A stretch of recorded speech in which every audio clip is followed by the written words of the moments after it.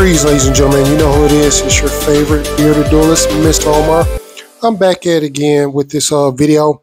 We're going to go and we're going to talk about the forbidden and limited list of Yu-Gi-Oh! Now, some of these cards that got banned, I have to say, wasn't surprising. I am hurt. I felt Konami has definitely dropped the ball for the 6 Samurai players. But that's another story. So what we're going to do, we're going to go through the list. I'm looking at the list right now, and I have to say the newly forbidden list, we're just going to jump straight on in. We got the Gizmic Puppet of Nightmare. Now, I can see in this card being forbidden because you don't get to play Yu-Gi-Oh! You don't get to summon. You don't get to activate your effects. It's a very toxic card, so I definitely understand from it going 3, now it's 0 forbidden list. It's definitely understand. Now the next on the list, forbidden list, we have John's the Spiritualist.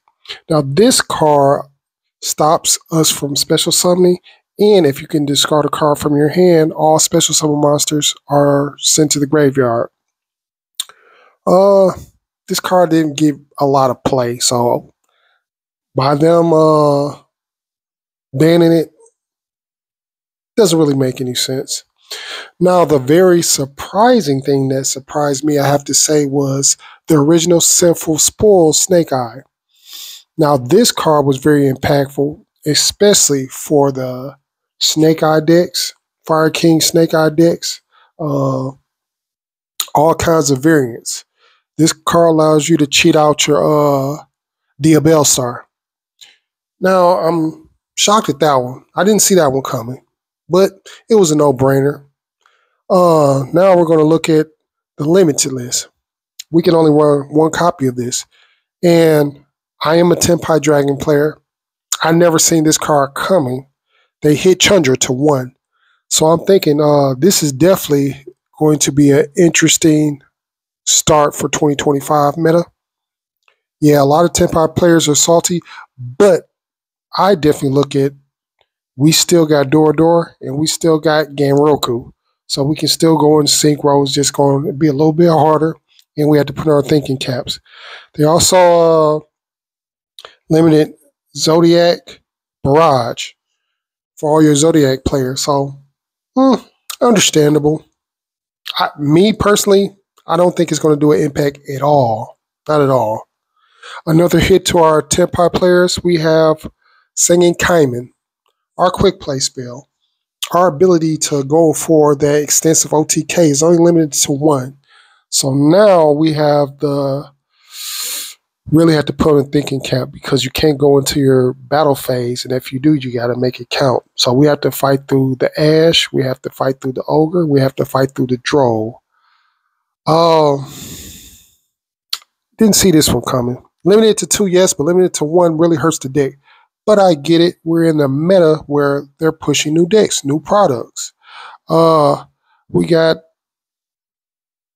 the Yugioh Fusion. It's limited. I don't really think that's going to hurt the deck. May hurt some consistency. But at the end of the day, we're going to be in a format where we're going to have a lot of extensive new decks that are coming out. So they have to push out the olds. I get it. It's trending right now. Eventually, we will be able to get these cards back. But for the time being, this game thrives on new decks, new strategies, and you purchasing new cards, which by that means dumping a lot more money to be more competitive. We're going to go to the semi-limited list. We got Ava. You can run 2 copies of this. I was very shocked to see this card get semi-limited Cyberjar. Now, in this format, do you think that would be a great idea to have limited Cyberjar? Cyber Dragon? Well, Cyberjar. I used to play this card back in the early 2000s. Send the cards in the field, draw 5 cards. Monsters go in your hand, other cards go to the graveyard. So I think it's really too slow. But Bigfoot players, we can now have Danger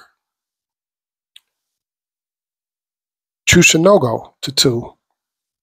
And we have Danger Jackalope to 2. Danger Dark World, anybody? And we have Monkey Board limited to 2. So with the limited list, I'm not really surprised. I have to say it's something different. I don't think these cards will even make a splash in the meta, depending on what decks you're going to be going through. Now we're going to go to the Unlimited. Now we can run 3 of these copies of cards. The first one we have the Lunar Light Tiger. The next one we have the we have the let me make sure because I don't want to mispronunciate this card. We have the Rescue Ace to 3. We have the Dragons. All of these to 3, which I really don't think the Dragons are going to do any impact. I really don't see it happening at all. The Buster Dragon, the Redux Dragon, and the Tempest Dragon, all to 3 copies. Back in the day, it probably would have made an impact, but right now, I really don't see this deck doing too much. What is surprising, though, we have not 1, not 2, but 3 copies of Dino Wrestler Pankratops. Now, I really like Dino Wrestler Pankratops. 2600 beater, special summon itself. You can beat over your opponent, or you can trip it off to destroy the card on the field. I'm not really surprised about that. It was about time to let this card, because the meta we going into is going to be ridiculous. Spirit Gates, 3 of those things. So you'll be able to do a little extension, not a lot, but a little. Now this one got me 3 problematic Thunder Dragon Colossus. So you can't special summon from the deck. And we also have IB World Chalice to 3, which I am really like, okay, it's not a bad forbidden list. But after going through these cards and seeing what the hits, definitely Tenpai Dragon players, we're going to have to put on a thinking cap for this one. Most definitely. A lot of people are going to jump off the Tenpai Dragons deck, but I am a loyal Tenpai Dragon player. So I'm going to experience. I'm going to try and take it to the locals, see what we can do. My next video, I will be doing a deck profile on the post-ban list to Tenpai Dragons. I'm going to get ready to conclude this video, but I definitely want to bring something to your attention. I'm really disappointed in Konami when it comes to not letting Gateway of the Six Samurai out. I mean, we have 3 Black Whirlwinds. You know, what's up? I mean, come on. You could at least let us get this card semi-limited to at least 2. But I understand. Y'all want to really put out the new stuff. And I understand. It's going to be a different shakeup of the meta. So this is your favorite bearded duelist, Mr. Omar. I kind of prolonged a little bit, but this video is going to be under 10 minutes. I definitely want to appreciate my subscribers for coming in through the clutch. I'm at 330 subs. I appreciate you guys. We are getting up that ladder for the monetization. I'm going to keep pumping out content. I'm going to keep coming with more deck profiles, newer content. Also working on my team, a 5-man team for my Yu-Gi-Oh group.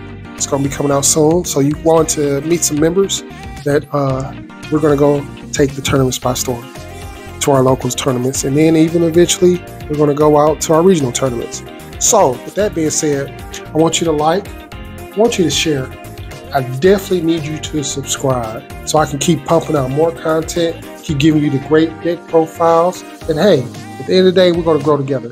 So with that being said, I want you guys to have a wonderful day. Be safe on this Monday. Post ban list. We're going to see some more stuff coming. And other than that, y'all have a great day. Peace.